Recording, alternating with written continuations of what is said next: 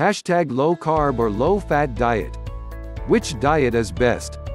There are so many good diets to choose from, and not all diets work for everyone. Which diet should you choose? Well, if you followed a successful diet in the past, you should probably go with the same plan that worked for you in the past. The most popular diets are based on a low-carb or low-fat diet. Low-carb diets like Atkins work for some people, and this type of diet drives others crazy.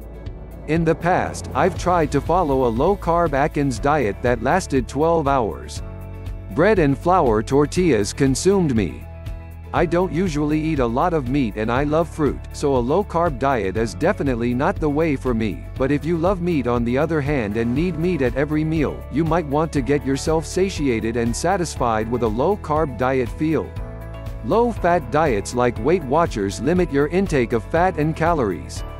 Eating small portions of lean meats and vegetables with little or no fat with fruits is a flexible way to lose weight.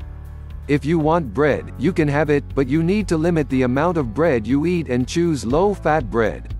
With Weight Watchers you can also plan special events or meals in the restaurant in advance to save points, or to increase your movement on the day of the event.